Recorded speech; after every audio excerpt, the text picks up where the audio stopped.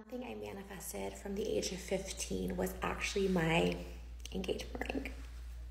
It's crazy, and I actually have receipts too to show that I continually manifested this throughout my entire life, which is a really important part of manifesting, is that you can't just do it one time. You have to constantly visualize yourself achieving all your goals and getting everything that you ask for, and never doubting it. As soon as you doubt it, that's what the universe hears. It doubts it and it doesn't come to fruition, so you can never doubt. Just always believe and keep doing that constantly. So this ring I actually saw in 2003 on a show called This Real Life. Tracy Bingham had this ring, and it was so beautiful, and at 15 being like, I want that to be my engagement ring, which is so crazy. They didn't make this ring anymore. Like, we did have to design it. We had to go to a jeweler and get it custom designed, but I had these photos saved in my phone. This ring was saved in my phone in 2018. It was nowhere to be found, but now I have it. The power of manifestation. That's the ring? Mm-hmm.